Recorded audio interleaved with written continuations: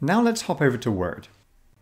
Here I have a document that's an FAQ document on Copilot, and it has over 70 questions, as you can see here, all detailing out every intricate detail about Copilot and Bing Chat Enterprise. Now let's assume my manager has given me this document and has asked me to create a guide for IT administrators to help them roll out Copilot in their organization. So let me hop over to a new document first, and I'm going to show you how Copilot in Word can do a lot of the heavy lifting.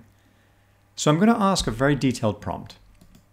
Create a 10-step instructional guide for IT administrators, helping them adopt and deploy Copilot within their organization based on a document using the one I just showed you, and include one paragraph for each step explaining the importance of each step, and also list 5 tactical things they should do for each step to get started. All right, let's see what Copilot is made of. Now this is going to take a moment, because Copilot needs to ingest the entire document and identify what are the 10 logical steps. It also needs to write it in a style that IT administrators would understand. And here it gets going. Step 1. Review the Microsoft 365 Copilot Early Access Program Terms and Conditions. That seems like a pretty logical place to start. And as you can see, it's following the instruction by having a paragraph explaining the importance, along with at least 5 tactical steps. Step 2. Purchase the Early Access Program Pass. So while I put that in the oven and it's going to continue working behind the scenes, I'm going to go back to this Word document and show you some of the cool things you can do in Word. Let's use Copilot to generate a paragraph explaining what this document is about. Here we go. It's reading the entire document to formulate a response. Not only is it quick at doing this, but it also does it very accurately. And there you go. Now you have a well-written paragraph explaining this document. When you're writing in a Word document, you tend to be writing in a more formal style of writing than, say, an email or a chat. Copilot can help you find the right words. All you have to do is start with the idea, and Copilot can reword it for you. Let's assume that this paragraph was written hastily, just like a brain dump. All you have to do is highlight the text, tap the Copilot icon, and then hit Rewrite.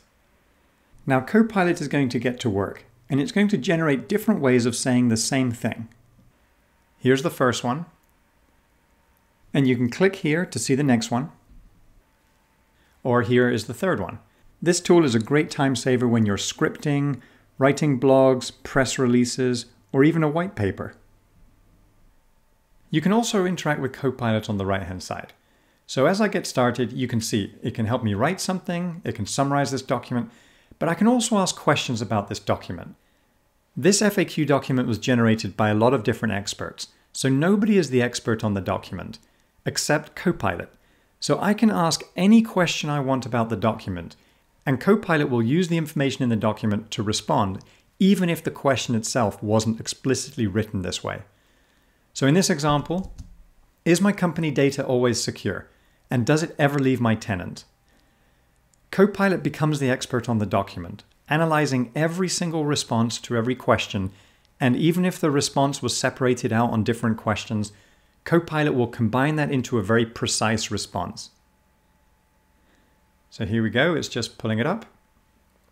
According to the document, yes, your company data is always safe and secure and does not leave your tenant. So there you go, it's provided a very precise response. Now let's switch back to that other document we started to create for IT administrators.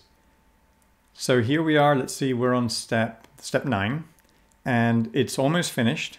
Here it's on the final step, providing feedback and suggestions to Microsoft. That sounds like a fairly logical last step for IT administrators.